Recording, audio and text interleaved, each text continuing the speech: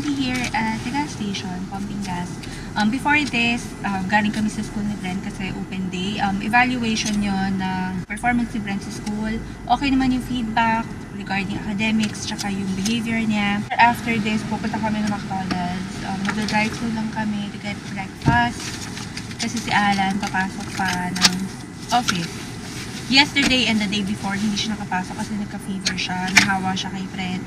Nung Sunday, Monday, Tuesday, hindi nakapasok sa Brent dahil may upper respiratory infection siya. Siguro nalamigan siya nung Friday and Saturday. Friday, di ba, nagpakain kami ng mga pusa sa scientific center. And then Saturday, may football siya. Medyo kasi, nung last week, yung temperature nag-drop siya to 1 degrees. Nabilga siguro si Brent, napagod din. And then, ganun din with Alan. Ako naman, nagka-ubo, pero hindi ako nagka-fever. Which is a good thing kasi, alam mo yun, may maglo-look after dun sa kanilang dalawa. Buti okay na sila. Si Brent, under medication pa rin, nag-take pa rin siya ng antibiotic. Si Alan naman, ayun, may cough pa rin, umiinom na lang siya ng gamot. And, ayun, kung marinig niya si Brent, there's Brent. And then, here's Alan nga pala. Yesterday, birthday ng papa ko. Nag-upload nga pala ako sa Instagram celebration nila. Basta picture lang yun. As usual, absent kami. Nandito na naman kami. Pero, yun nga, sinabi ko naman sa kanila na on Christmas and then on New Year, kompleto kami. Sa mga pusa, after 2 days, okay na sila. Hindi na sila naghihis sa isa't isa. Hindi na rin yung... Ano ba, hindi naman sila yung tipong nag-away. Basta naghihis lang sila pag nagkakasalubong. Ngayon, pagka nagkakasalubong sila, nagtatouch na yung noses nila, and minsan, magkatabi na sila matulog. Nag-upload din ako ng picture ko sa Instagram. For those who are not following me on Instagram, I'm going to post my Instagram account somewhere na lang, which is Irine Gramson Insa. Nalagi ko naman ginagawa. Nag-shameless vlogging ako. Egg and sausage wrap. Yeah. Meal, sir? Meal. With hash brown, huh? Sorry? With hash brown. Yeah. With that brown, sir. Okay. And si Brent, pancake. only number 9. Number 9. Yes. Okay. Okay, and also egg and sausage. Muffin or another wrap? Another wrap. Make it another wrap. 2 wraps. Also meal or just Yes, sausage? meal. Meal. So you have 2 meals, egg and sausage wrap. What are the drinks, sir? Coffee. Coffee. 1 coffee. Okay. 2 orange juice. Okay. That's it. And then, extra hash brown dalawa. And extra hash brown. 2 extra hash brown. 2 extra hash brown. Yes. Okay. Okay. Thank you. Okay.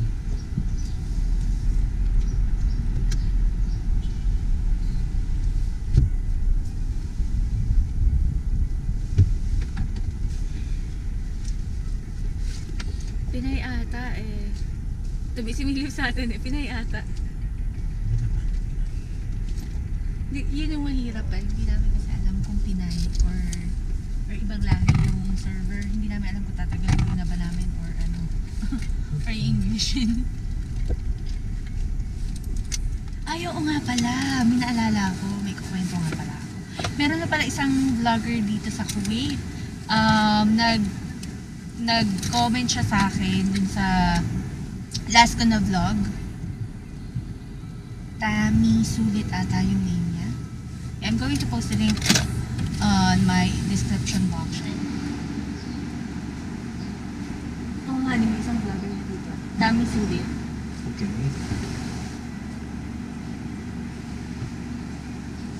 Tapos? Or on ano yata siya, travel vlog. Travel vlog. Oo. Okay. Yung nakita ko, hindi ko pa masyadong napapanood yung mga videos eh. Pero taga dito siya.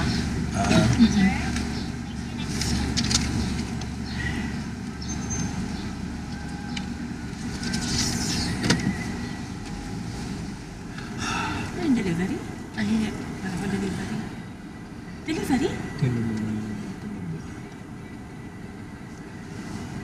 Kasi alam ko McDonald's may delivery na eh. Pero hindi ko alam kung itong area na to.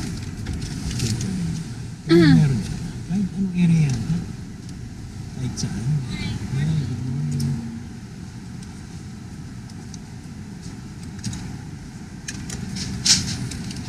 Ayaw mo ba?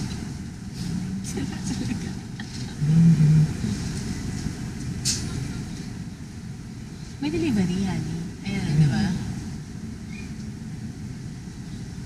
Yun yata, delivery yata.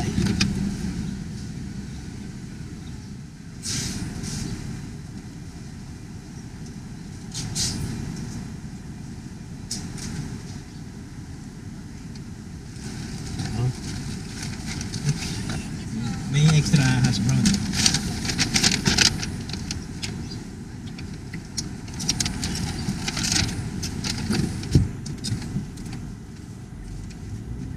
Extra hash brown. Oopsie. Oopsie.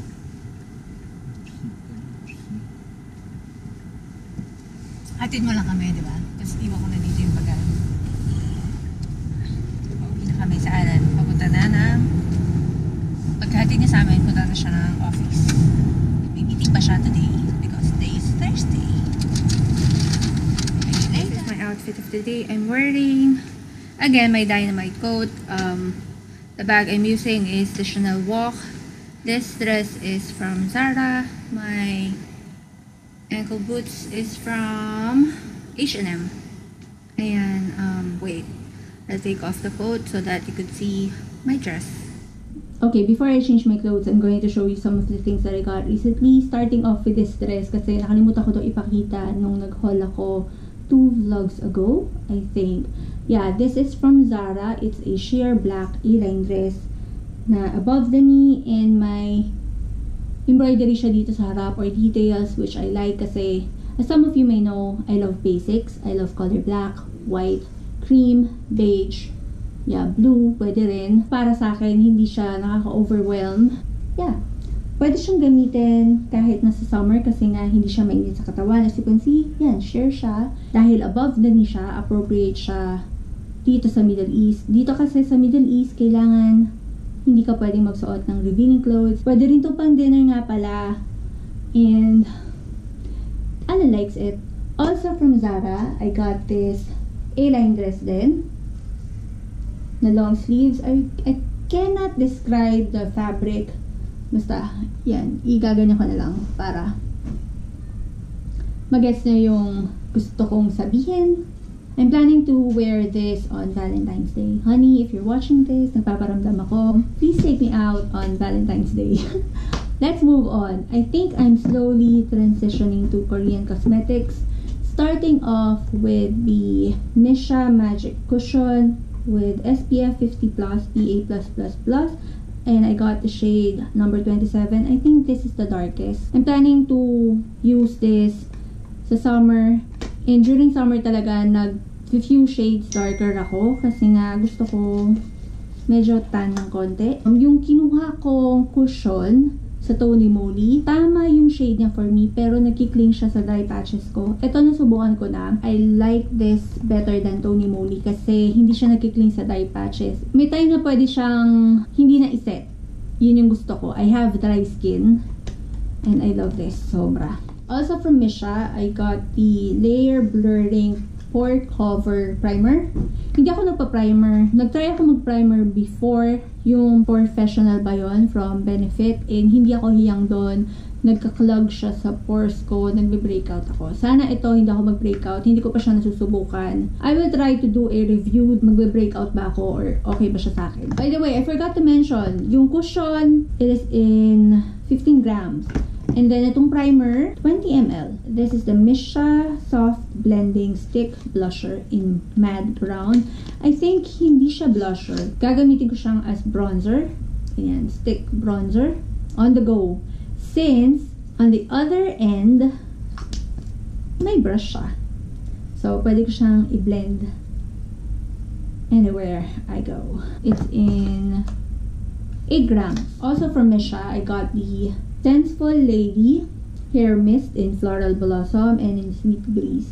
Alam mo yung may mga times na feeling mo hindi na fresh yung hair mo. And instead of using perfume sa ating hair, which alam naman nating hindi siya okay kasi may alcohol content, ito ang gagamitin ko.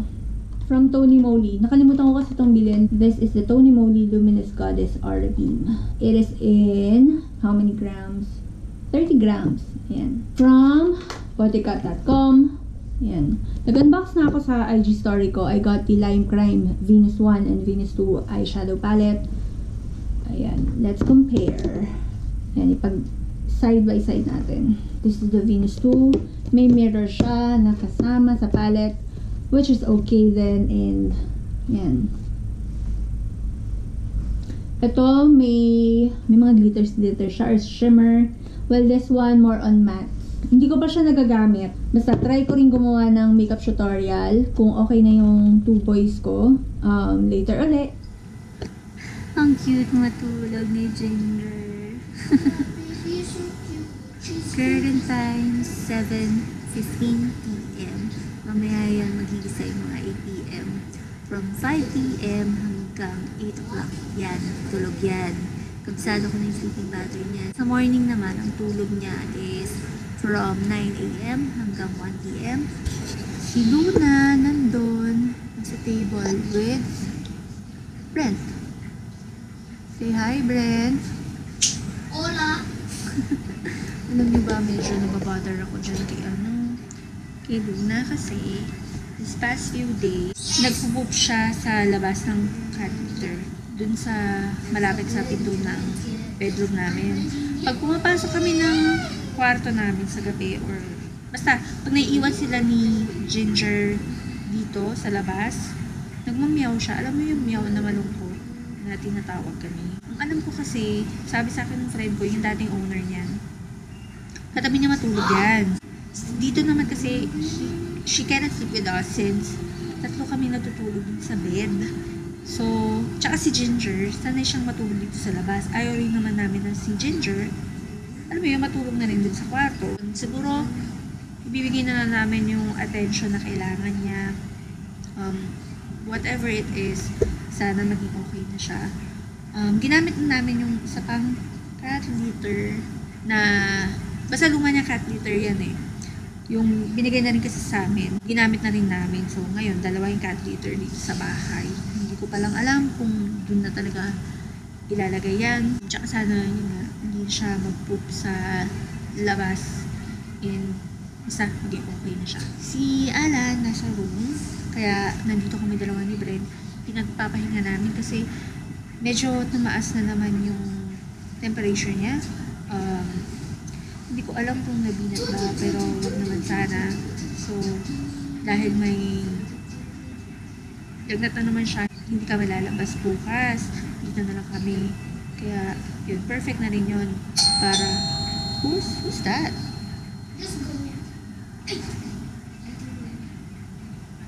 Wait lang. Nagpa-deliver pala si Alan. Pa-deliver ng tubig. Ayan, dito kasi pwede kang magpa-deliver ng I'm vlogging. Pwede ka kasi dito magpa-deliver ng kailangan mo. Dun sa baba, dun sa bakala. Or parang mini grocery dun sa baba. Pinapa-deliver na lang namin. Tinatawagan namin. Ano yung sinasabi ko? Ayun, so tomorrow, dito na lang kami sa bahay. Kasi kasuhayin na lang namin yung dalawang pusa. I was supposed to go out for breakfast with my friends, pero hindi na lang ako tutuloy kasi para naman nakaka-guilty na iwan ako dito si Alan na may sakit. Nagpa-deliver ka ng banana. On Saturday, hindi na mag-football si Brent. Sabi niya kasi ayaw niya mapagod at baka magkasakit na naman daw siya ulit. So, this weekend, dito lang ako sa bahay. Papahinga na lang. Hindi ko alam kung mag-vlog ako tomorrow kasi ayoko naman mag-vlog dito sa bahay dahil nga wala namang masyadong ganap. Unless, ano ba, may bisita or talagang may activity kaming gagawin. Ano naman, pakita ko na naman yung house chores, which is baka naman boring. If you have any suggestions kung anong gusto gusto nyo pag-usapan, anong gusto nyo i-share ko, just comment down below na. And ganun siguro tong vlog ko kasi medyo mahaba na. Hope you enjoyed this vlog, and if you do, please give this a thumbs up. Subscribe if you haven't yet. Hope to see you all on my next video. Thank you guys for watching.